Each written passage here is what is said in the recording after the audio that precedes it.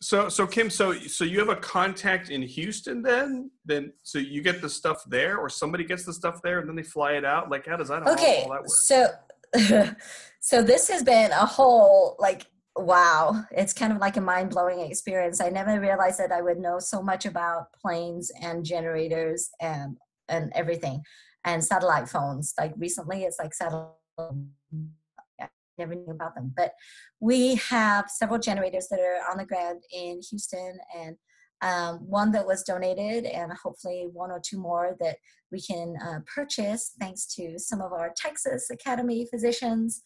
Um, and um, so we're trying to get those on a plane that leaves on Monday, courtesy of Gringos and Jimmy Changa's restaurants in Houston.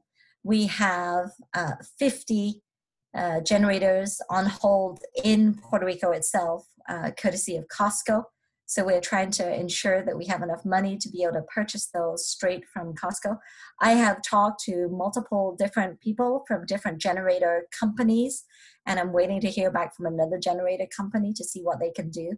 Unfortunately, the deals that the generator companies were not as good as the ones that Costco could give us. And not only that, in terms of speed, it would take weeks for them to get to the island, or we'd have to really try and find a huge cargo plane to be able to bring 50 generators, and each one is over 200 pounds. So it's 220 pounds.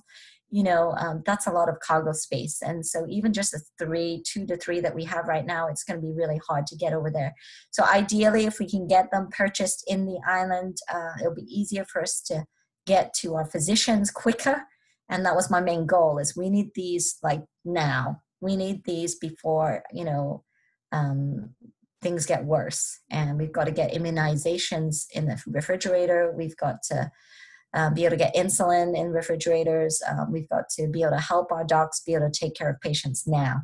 And so I would love to hear from generator companies. If they are willing to donate, please contact me through Twitter at DRKKYU. Please contact me immediately so that we can get your generators into our doctors' hands. And we have other physicians that really need, not just family doctors. I've been having requests from doctors all over Puerto Rico, and I would love to be able to help them. So the more help that we can get from everybody, the better.